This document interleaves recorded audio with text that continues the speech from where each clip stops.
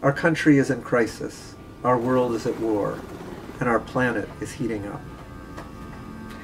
At IPS, we believe these crises are related. It comes down to inequality. The rich get tax breaks.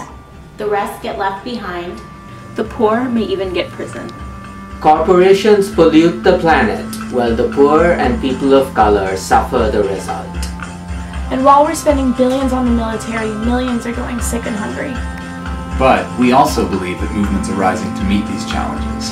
Right now, these movements are electrifying, and we're proud to work with them. Our research challenges policymakers and changes the public narrative. And most importantly, it lifts up the grassroots movements that make real change possible. We believe in speaking truth to power.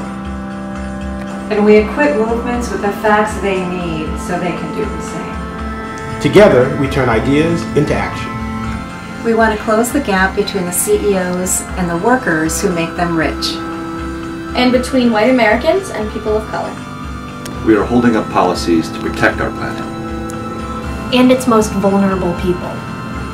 We believe in refuge for people fleeing war. And we believe in ending the wars that turn them into refugees. We're lifting up these movements in the halls of Congress, in the streets of our cities, in state capitals, and in small towns across the country and in the world. We've been doing this since the 1960s, and thanks to our supporters like you, we continue to do it today. We're the Institute for Policy Studies. We're the Institute for Policy Studies. We are the Institute for Policy Studies. We turn ideas into action for peace, for justice, and for the environment. Right here we have income limits for household by race. You know, you're trying to fight being voiceless, your whole community is considered voiceless and invisible. We use an intersectional lens, not just to talk about our experiences, but also through which to organize.